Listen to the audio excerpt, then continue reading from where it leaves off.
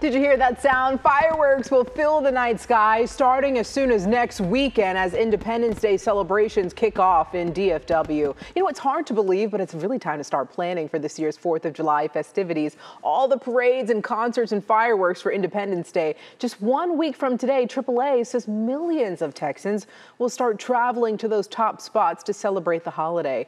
Joining us right now is Stephanie Allmon Merry from Culture Map to share some of the best local spots that will go all out to have a good time. Good morning to you, Stephanie. Hey, good morning, Cleo. Great to be here today. Glad to have you. You know, it's not just our imagination. Are celebrations happening even earlier this year? Yeah, Cleo, it's not your imagination. They are happening earlier this year, and here's why. The 4th actually falls on a Thursday, creating a long weekend when a lot of people are going to be out of town. You said it, AAA actually predicts that 71 million people will be traveling 4th of July weekend. So a lot of neighborhoods and communities have moved everything up to the weekend before, even as early as this Friday, the 28th. Wow. Now on Culture Map, we have 2 big lists of the top 4th of July events, one on our Dallas site and one on our Fort Worth site, and we've broken them down by date so you can actually keep track of when everything is happening. Now, what are some of the celebrations and fireworks happening early this year that people might be surprised to know, and why are they happening so early?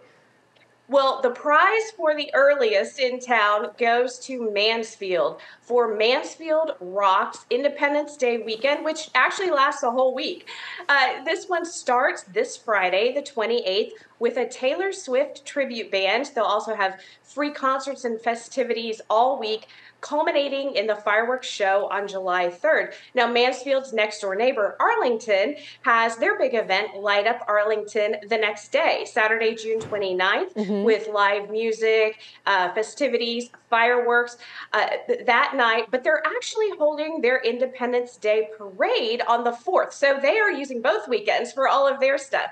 Another biggie that a lot of people go to is the Clyde Warren Park Independence Day celebration. That's also on the 29th, and that of course will feature summer treats, patriotic music, games, and a big pyrotechnic display for the grand finale that night.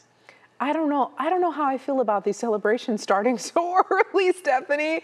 Listen, we know we have a great fireworks show in DFW, but are there any 4th of July events for people who may be sensitive to them, or for people to take pets to that are scared of those fireworks? Yeah, so of course on the 3rd and the 4th, we will have all kinds of fireworks displays. Kaboom Town, Fort Worth's 4th, Fair Park 4th. The bombs will be bursting in air all over town on the 3rd and the 4th. But for those who might have sensitivities to noise, people or pets, look for, on July 3rd, the Sound at Cypress Waters in North Dallas. They are going to have their annual sensory-sensitive 4th of July celebration. Now, this is really cool. It does provide a fun and safe alternative to people and pets who deal with noise sensitivity. New for this year, instead of traditional fireworks, they are going to have what they call a star-spangled glow. Oh. They are going to pass out LED bracelets to attendees, and they're going to be synchronized to create kind of an immersive light display. It sounds really cool. They're also going to have a Taylor Swift tribute band, animal education, Dallas Symphony Orchestra petting zoo, disc dog demonstrations, and more. Again, that's July 3rd at the Sound at Cypress Waters. So that's a really cool, different kind of thing to check Stephanie, out. there's a lot going on. Yes, there's a lot going on. That's probably why they're starting early, right? Like Stephanie had mentioned, Stephanie, thank you. Culture Map has this list on their website so that you can check it out. They do have a link on your screen right now so that you can go and go through scroll through and see what you want to go to. And then we'll also have that on our website at WFAA.com. Stephanie, thank you so much for joining us. Hey, thanks, Cleo. Have a great day. You too. Coming up.